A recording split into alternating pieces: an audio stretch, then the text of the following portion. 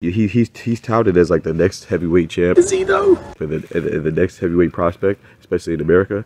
I'm not even sure he's the best prospect in America, man. I would lean towards Richard Torrez Jr. What did he say? Jared Anderson said that Daniel Dubois' fights are boring. Excuse me, say what? Are boring. Come again, say what? Are boring. Boring. Shut up, bitch! Oh my God! From the hood to college, both worlds they had to meet. 6 degrees between us, so cold we're about to freeze. But we're Florida boys, hot takes, we bring the heat. We're moving the culture, the engineers to the streets.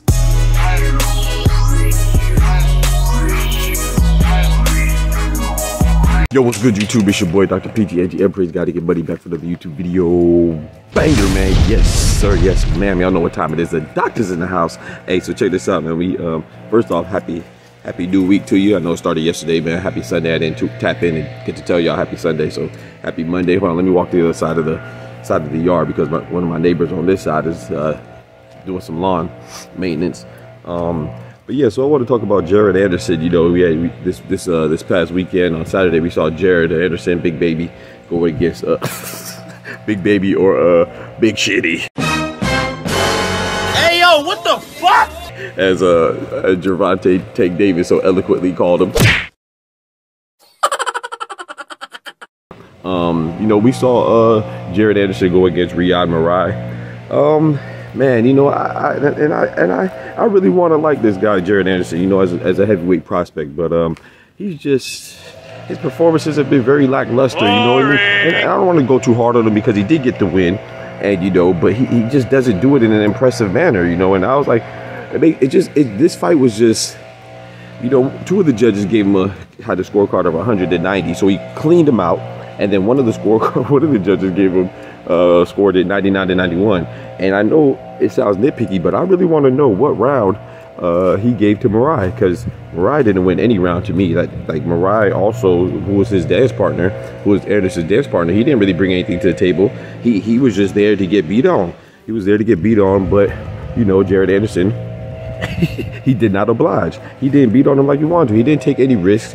You know, I'm not saying that you should go out there reckless abandon, because y'all are heavyweights and one punch could change the fight, but you got to want to be entertaining. You got to want to be impressive. You know, you want to win in a dominant fashion. And as well, even though he won dominantly according to the round count, he did leave a lasting impression. Matter of fact, let me rephrase that. He did leave a lasting impression, one in which was very boring. You know, one that I was like, dang, I don't want to see him perform again. So I do applaud and credit him for winning, but he didn't win in any type of fashion that makes me want to see Jared Anderson again. And it kind of makes me, it forces me to recall his fight against Charles Martin, you know, a former heavyweight champ as well. And I just remember wanting more out of that fight. And he didn't provide that last night at all, you know what I'm saying? So it's just crazy because I remember he called, if I'm not mistaken, I believe that Jared Anderson said that Daniel Dubois' fights are boring. What did he say? Are boring. Excuse me, say what? Are boring. Shut up, bitch! Oh my God! What? Boring?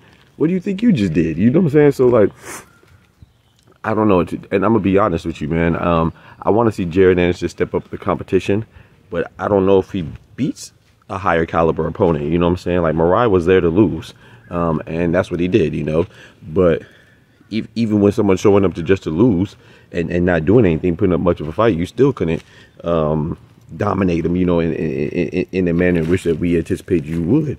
You know, or we expect that you would. So I know. I want to see him step up the competition. I'm not saying that he should fight Daniel Dubois, because if I'm not mistaken, I believe Daniel Dubois is already scheduled to fight Filip Hrgović.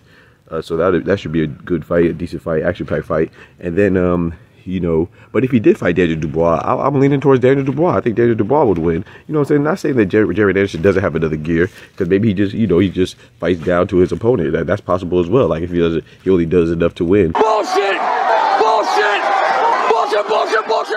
You know, but that's not very fan friendly. So maybe he could beat Daniel Dubois, but judging off of last night, his past performances, I would have to lean towards Daniel Dubois. Of course, I'll lean towards Filip Hrgović. He's not ready for him. I don't think Who else? I would like to see him fight against the winner of Frank Sanchez and Jake Caballel. I think both of them beat him as well. So I think Daniel Dubois beats him. I think Philip Hrgovic beats him. I think Jake Caballel and Frank Sanchez beat him. Almost forgot to mention as well, you know, I know Joseph Parker is available. He doesn't seem like he's doing anything. You know, he's just calling out the people that beat him, you know what I'm saying? He called out Dylan White and Anthony Joshua so far, so he needs an opponent. But I just don't think that Jared Anderson is even ready for Joseph Parker. I think that'd be too much for him.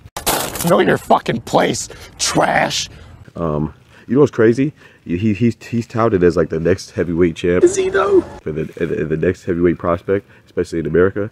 I'm not even sure he's the best prospect in America, man. I would lean towards Richard Torrez Jr., especially after seeing last night, because regardless of who wins between them, I know who I'd rather see fight, who's more entertaining, who I'd pay for, and that's Richard Torrez Jr. You know what I'm saying? So, yeah, so y'all let me know what y'all think about that, man. I think Big Baby Davis needs to step up his game as far as competition, but also in terms of performance, too, because he's a perfect example of it not being enough to win. You know, you got to want to be desired by the fans. I don't think he does that. You know what I'm saying? But y'all let me know what y'all think about that in the comments, man. I appreciate y'all rocking me as always, man. Love y'all for real. And remember, with God, we can do anything. Without God, we are nothing. Peace. Doctor's out. From the hood to college, both worlds they had to meet.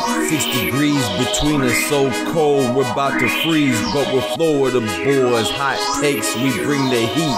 We're moving the culture, the engineers to the streets.